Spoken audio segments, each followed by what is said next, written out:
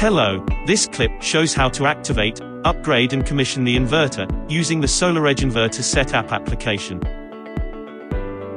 Download the SolarEdge SETAPP from Google Play or iStore. For download and first-time access, an internet connection is required.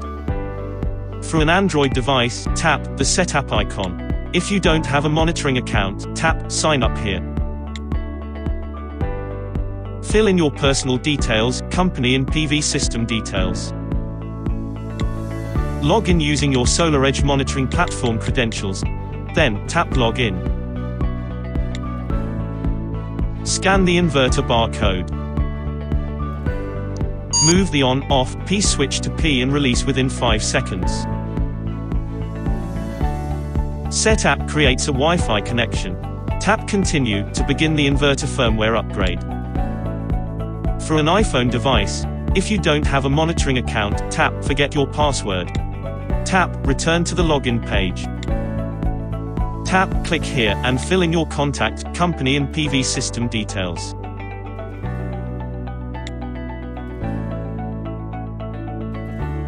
Log in using your SolarEdge monitoring platform credentials. Then tap Login. Scan the inverter barcode. Move the on-off P switch to P and release within 5 seconds. Tap Copy to store the Wi-Fi password. In the Wi-Fi settings screen, make sure Wi-Fi is on and choose the network name that corresponds to the inverter serial number. Paste the password and tap Join.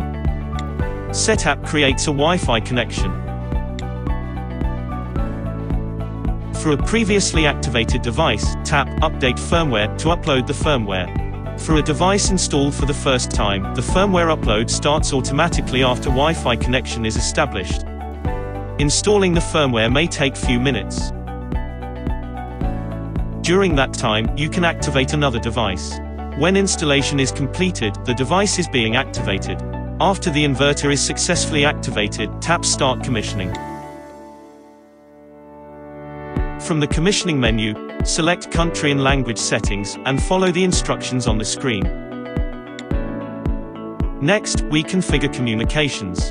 From the main menu, select Communication Settings.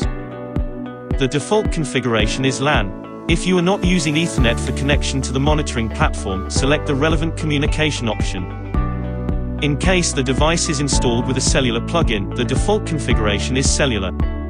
If multiple inverters are connected on an RS485 bus, in the master inverter, enter the communication settings menu and select RS4851. Then, select Protocol, SolarEdge Master.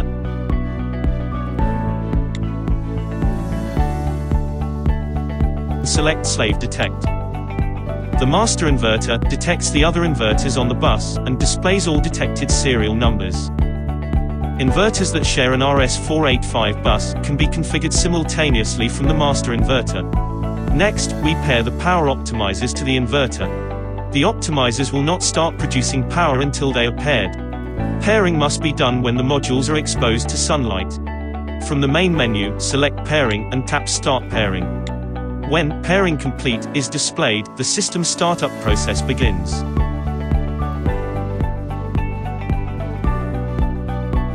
Tap back to return to the commissioning menu. Verify that the connection to the monitoring platform was established successfully. Select Status and verify that SOK Server Connected appears. The site status screen shows the status parameters of all slave inverters on the same RS485 bus. The master inverter parameters are displayed first, and then the slave inverter parameters. 3 LEDs at the bottom of the inverter provide system performance indications. Now, the site is configured and producing power.